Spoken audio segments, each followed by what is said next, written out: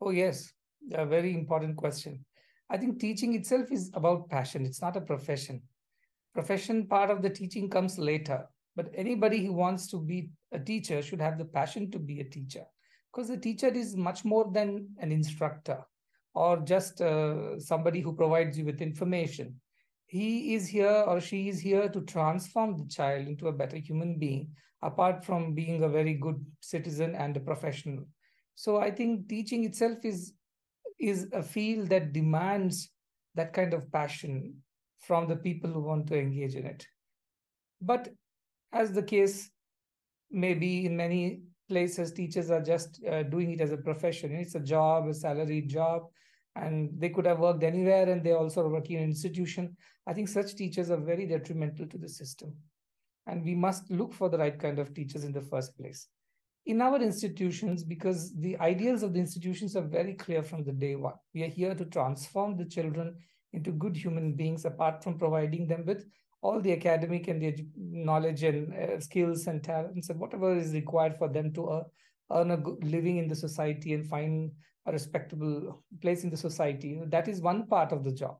The other part is to transform them, to mold them, to help them become better human beings, which is to be more compassionate, more kind, more contributing to the welfare of all. And it's not just about their own personal welfare. So this idea has been made very clear, and we borrow it from one of the most ancient scriptures of India. They are called the Vedas. Some of you might be familiar with it. And there in the Rig Vedic text, a phrase comes, Atmano Mokshartam Jagat Hitaya Cha, in Sanskrit, which means for one's own emancipation or redemption, and also for the welfare of all.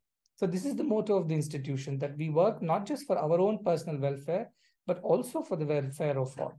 So these ideas are made clear right from the time a teacher is interviewed for our institutions. And only those whose personal values fit into our system or organizational values, we only take them. So we are very, very choosy in terms of taking our teachers. And fortunately, because of our institutions, the kind of institutions we are, many very inspired, very good teachers, they come and join us. And we are also in rural areas. You see, it's not like a state city like Singapore, where most of the schools are, at a stone's throw from each other. But there in India, these schools have been established in very remote rural areas. Sometimes there are no roads to that place. So that itself is a great filter for us. Those who are really passionate about teaching the rural children and they don't mind the inconveniences of a rural life, only they come and join us. That is how we have picked our teachers. And because they already have that in them, so it's very easy to mold them further.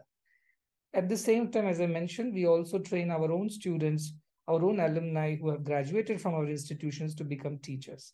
In fact, we found that in India, and I'm sure in most of the different countries of the world, we have found that in the last 2 to 3 decades, teaching as a profession has not been given the due respect and acknowledgement. Most of the teachers have not been celebrated in our institutions. And while children who graduate and their parents, they want them to take up professions which are high paying or more celebrated in the modern times, teaching has not got its due. So we encourage our students to take up teaching as a profession, as their life's goal, and to help mold other children. And because many of these children have come from disadvantaged backgrounds, they appreciate the efforts of the institutions, and they also want to give back. So they become very inspired by the time they graduate, and they feel that now it's their duty to help others also cross this chasm. And that is how we are able to get right kind of teachers. And the same applies to our medical institutions. We are providing medical education for free now, again inspiring rural and marginalized children to take up medicine as a profession, also as a passion to serve the society at large. So I think this is how we are able to inspire more and more people. And more than anything else, I think the leadership has to live this idea day in and day out. It is a top-down approach. It's driven by this leadership team. So if the leaders of the organization are very good at this and they follow the value system without compromising on it, I'm sure that culture spreads right to the bottom of the pyramid, or to the last person in the institution. And I keep telling everybody the story from NASA, that when John F. Kennedy, the president, went to the space station at NASA, and he looked at a janitor who was there manning the lift or cleaning somewhere, and he asked him, "What are you doing here?" And that person, janitor, replied, "I am helping America put a man on the moon."